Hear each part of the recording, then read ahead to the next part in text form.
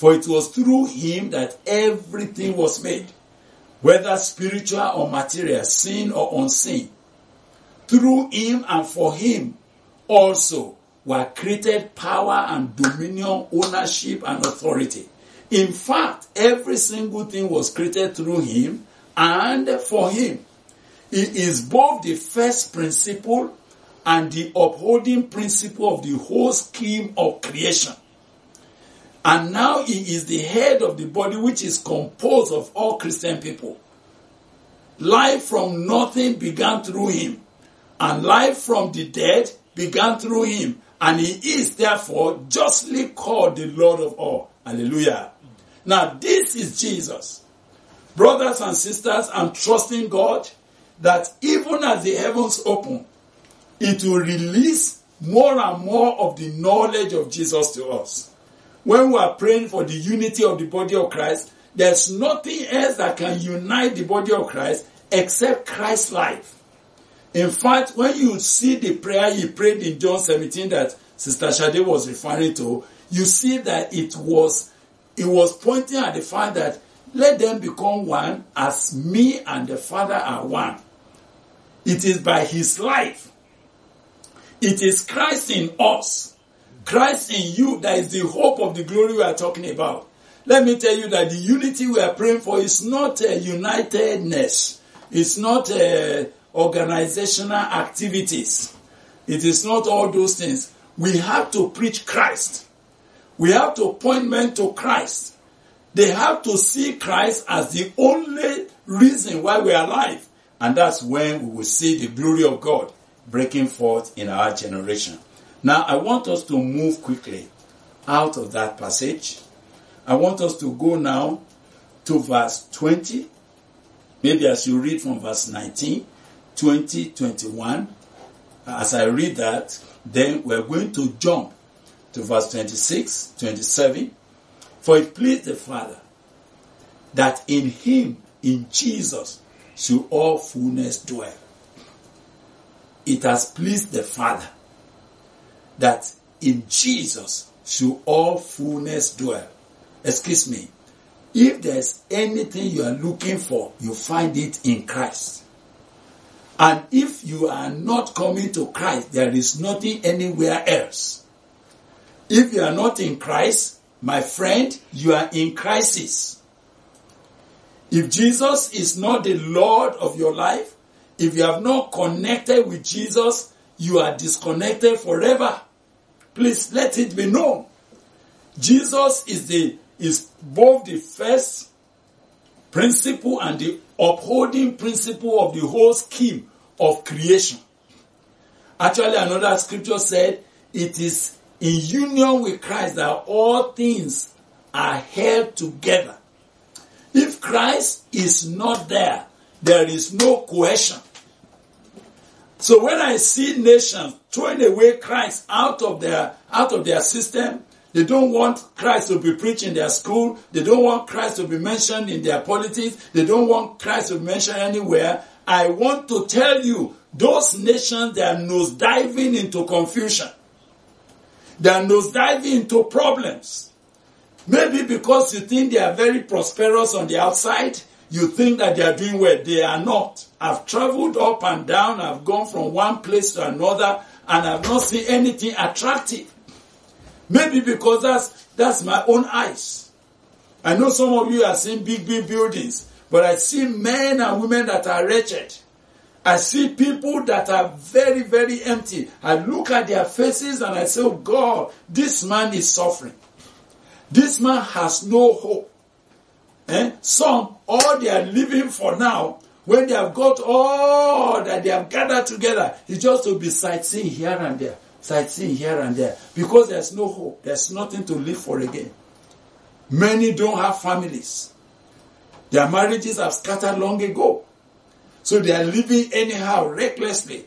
And they want that now to be imposed on the rest of the world, because they miss the force that put everything together. Don't be ever ashamed of preaching Christ. Don't be ever ashamed of pointing men to Christ, because it is only by him that all things are held together. Any nation that turns against Christ, that nation is going into crisis. If they don't go immediately, you will see that they are decaying and they are falling into confusion. May God help us in the name of Jesus Christ. Now, and it pleased the Father that in him should all fullness dwell, and that by him,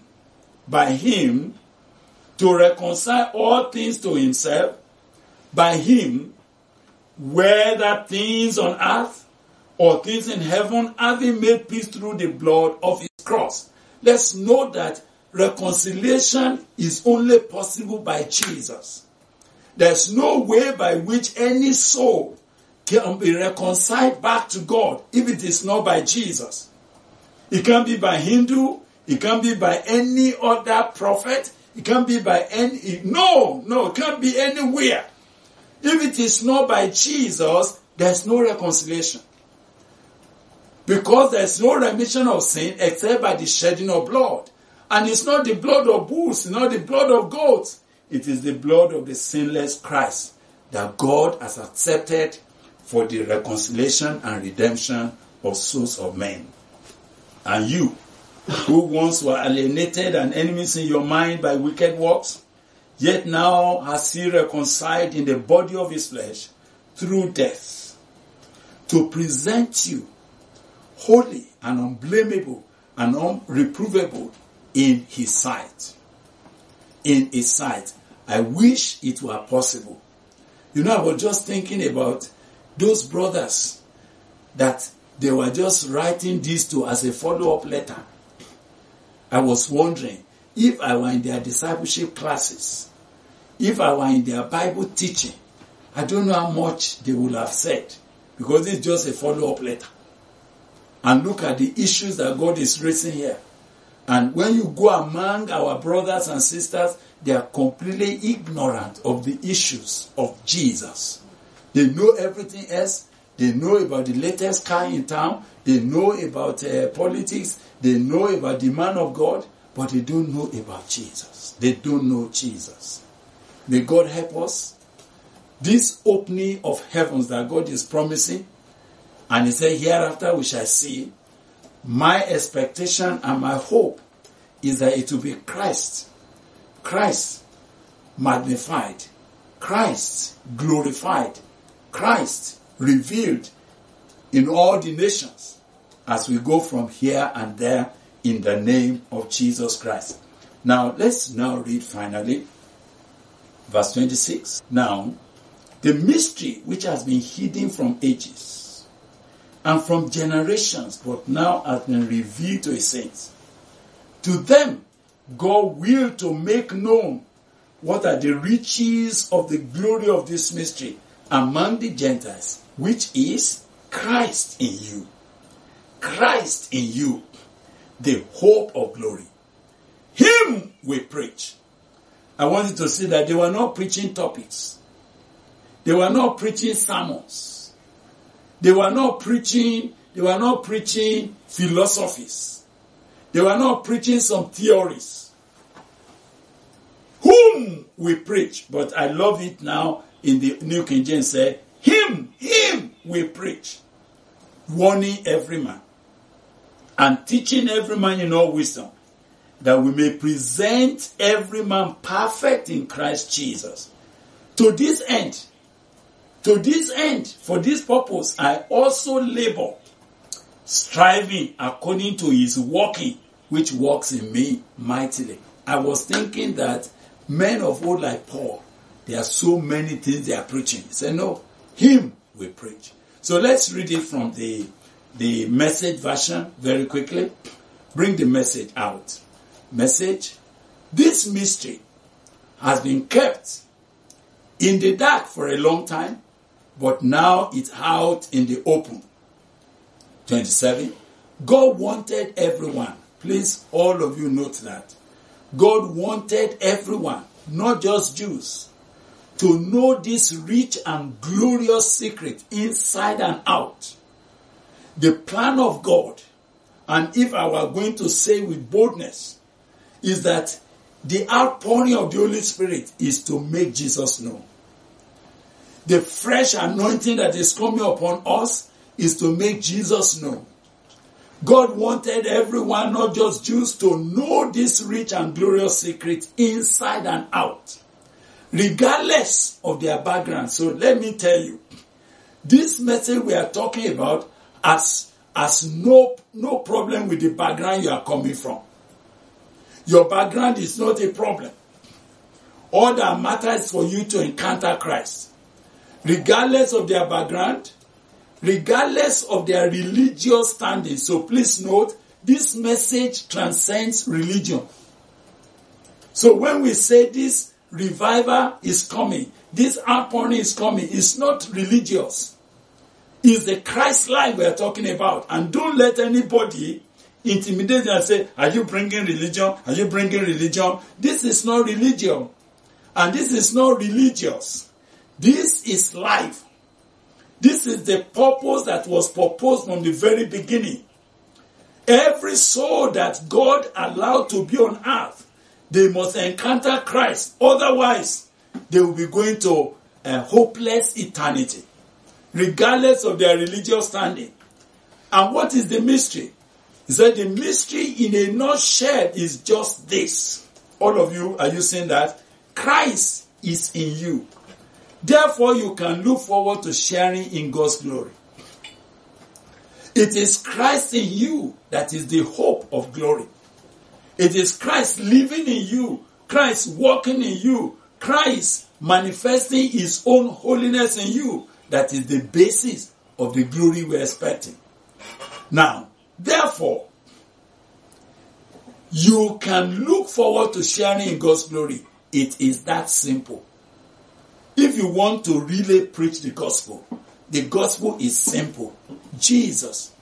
That is the substance of our message. May the Lord make you to understand that there's no other substance to your message if it is not Christ.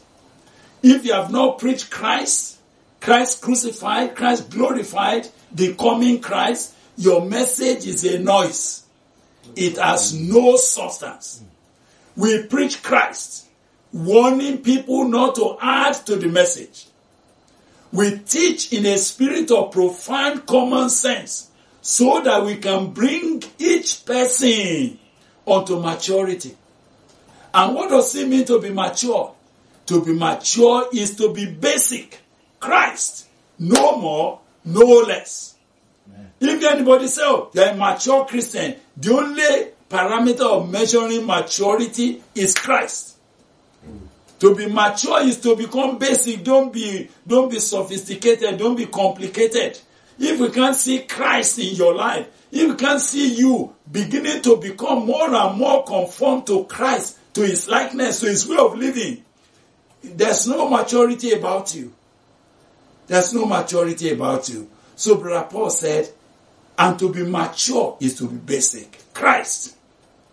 No more, no less. That is what I am working at. That's what I am working so hard at. Day after day. Year after year. Doing my best with the energy God so generously gives me. So when you say you are anointed, when you say the Holy Ghost has come mightily upon your life, this is the assignment the Holy Ghost has come to do. I'm looking forward that in our land, because I live in this land, in Tivland, in Nigeria, I'm looking forward to seeing Christ, him crucified and glorified and made manifest in the life of people, young people here and there. You start seeing them walking on the street or carrying Christ everywhere. Then you employ them in your employment, you will see that they are bringing a different lifestyle, Christ life. When you take them to your office, you just see that your office has changed because the Lord is with them. They will be greater than Joseph's. Joseph in the house of Potiphar, you saw how that happened. Now, when it is Christ everywhere, whether in schools, in the classroom, your teachers, you will see Christ. That's what we are praying for. This revival will make Christ to become our lives. This outpouring of the Holy Ghost, it will come with miracles, I want you to know. Signs and wonders will follow us. Barren womb shall be blessed. But all of that was to only glorify one man, Jesus. May God bless you. May the Holy Ghost press this on your heart. As we look forward to where this meeting is concluding tonight, I want you to begin to meditate and say, Lord, if this heaven is open over my head and you are pouring your spirit upon my life, I can see what to do with it. It is to grow Christ first in me and for me to make Christ known. For me to help others to touch Christ. All positions, all promotion, all appointments that God will allow you to have henceforth is for one purpose, to make Christ known, to make Christ glorified. Paul said, my earnest expectation is that Christ will be magnified in my body, whether by life or by death. Would you like to pray with me? Would you like us to stop at this point as we call on God together this afternoon? Our time is gone, but we can't do but pray. I want you to pray and say, Lord, let it fall on me. Let it fall on me. Let the fire fall on me. Let your spirit come afresh. Let Christ become more and more revealed to me.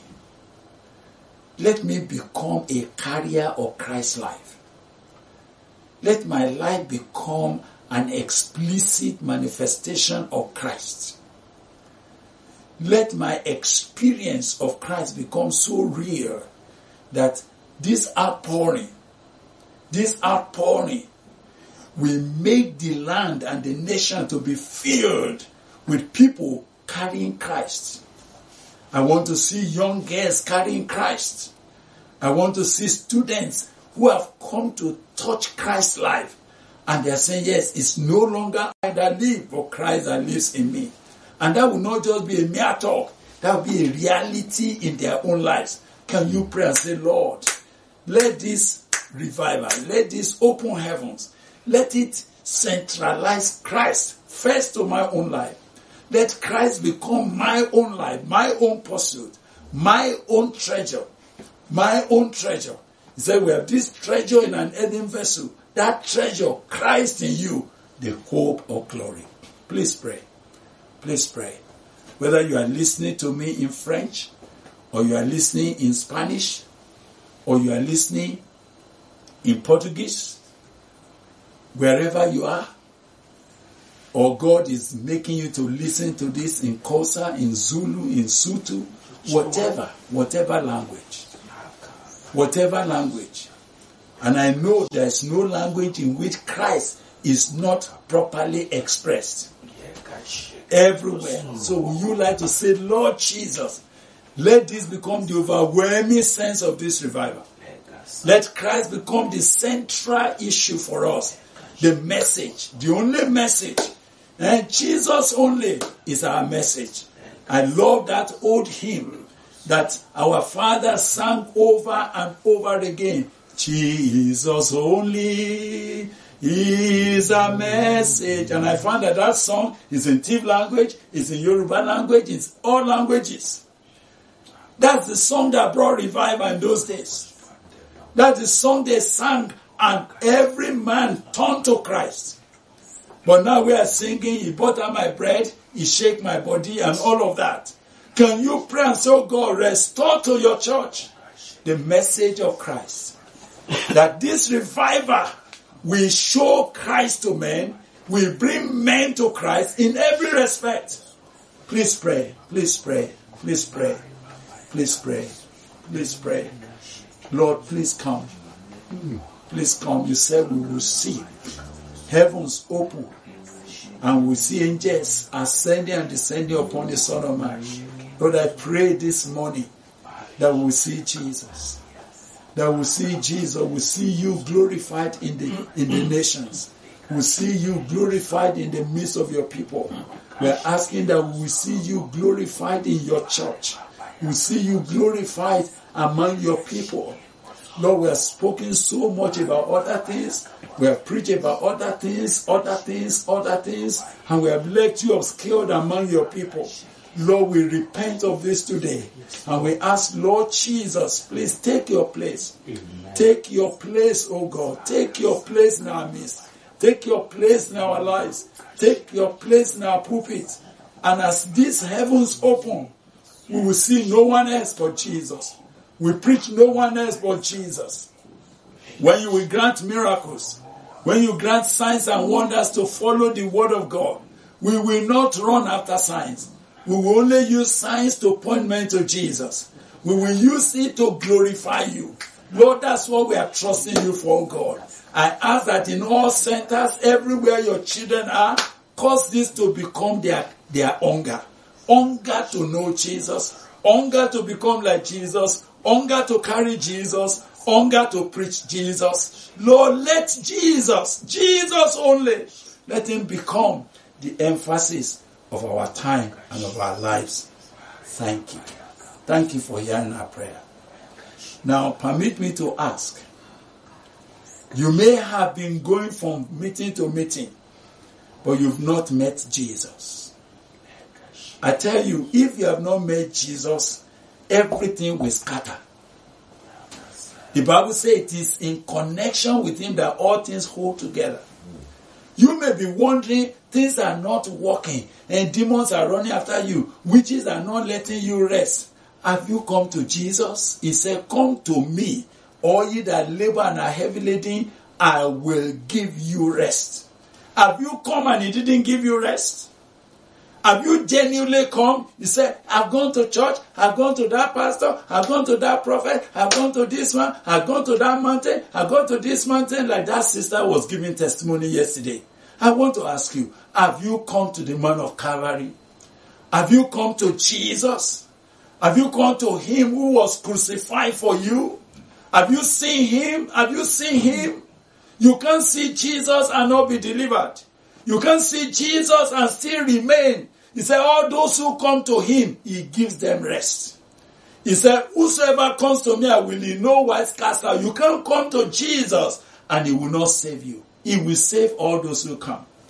And he said the message is simple. As many as call on the name of the Lord, they shall be saved. This morning, if you are sitting there, you have been invited somehow, but the reality of your personal deliverance, of your own personal, for you to know that, I have found rest. I have found the man of Calvary. I have found solution to my life. It has not happened because you've not come to Jesus. I want to give you a space right now. And wherever you are, in any place, don't be ashamed to say, Jesus, this revival must bring me to you, to know your purpose, to know your glory. Where are you? Will you raise your right hand and say, Lord, while you are touching others, while you are blessing others, while you are changing people's lives, while you are canceling their debt, while you are removing all the ancestral demonic activity in other lives, do not pass me by. I have gone from one mountain to another valley, but I have not found rest. Yet Jesus said, come to me, I'll give you rest. Thank you. If you raise your right hand wherever you are, I would love to pray for you.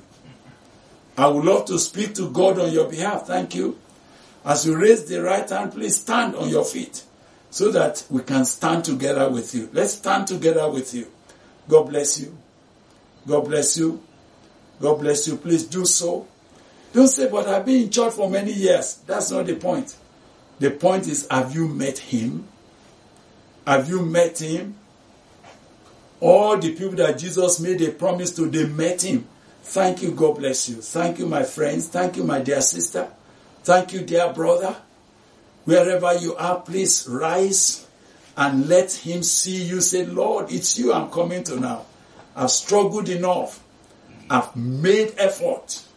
But it is you. It is you that God has raised for my deliverance. It is you. You are the rock. I can't be building life without you.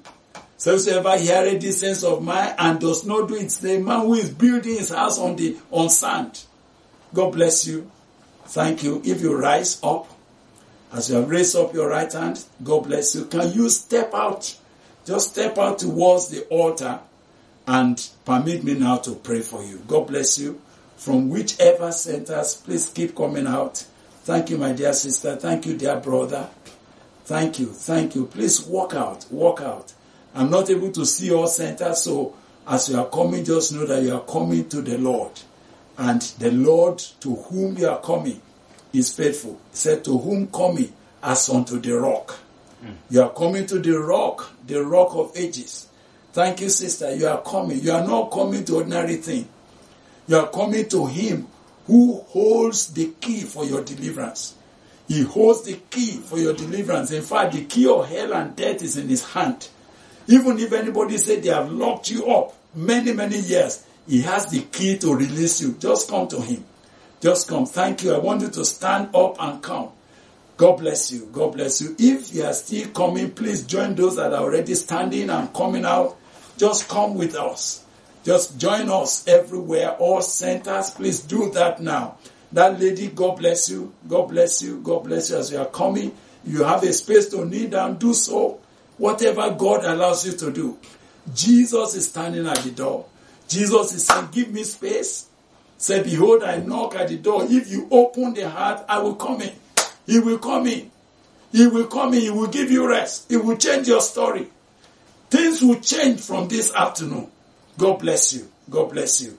We can't be talking of open heavens and you are refusing him, who himself is the door. Say, I'm the door of the sheep. He is the door. He has the key. He is the one that opens and no man can shut. And when he shuts a door against sickness, against the devil, against your life, that door is permanently shut. The devil can't come in again. Thank you, my friends. Thank you. God bless you.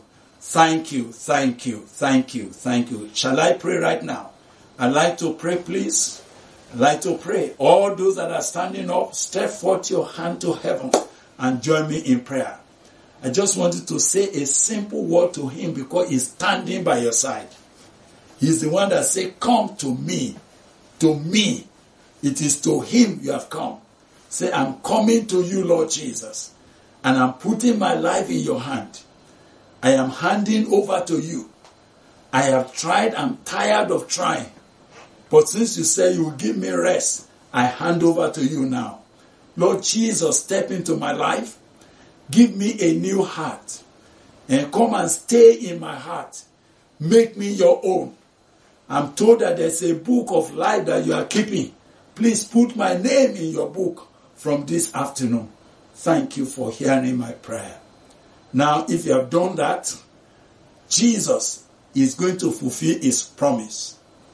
No one comes to him and that man is disappointed. Say, they looked unto him and their eyes, their faces were lightened. Say, as many as call on the name of the Lord, they shall be saved. Something's happening to you today and it will be permanent. Father, thank you for all our brothers, our friends. They have come around, they have been in meetings, but they have not met you. They have been in church, but not met you. They have gone around, they have touched people, they have touched this and that. They have not touched you. That's why their matter has not been resolved. This day, oh God, as they have come, honor your word in their lives. Because you are the rock that God has set up. And whosoever will build upon this rock shall be saved. Lord, this afternoon, oh God, as they are coming to you, please take them in. Forgive them. Let the blood you shed at Calvary, let it speak for them. Let the blood cleanse them today. And you say your iniquity and your sin I will remember no more. Father, wipe it off. The Bible says it is in you we have redemption. Even the forgiveness of sins. Lord, let it happen now. Let them see the cleansing power in the blood of Jesus. And let them see the power of deliverance from the power of darkness. Let it come upon them now. Now, Lord, I demand that every ordinance that is written against any of them, wherever their names were buried in the kingdom of darkness, you that have the key, open their door now. Open the gates for them to come in. And I ask, Lord, that from this afternoon, the well of salvation will be dug in their spirit. You said to that woman, the water that I shall give you will become a well in your heart, welling up, springing up to everlasting life. Let there be a refreshing coming upon them.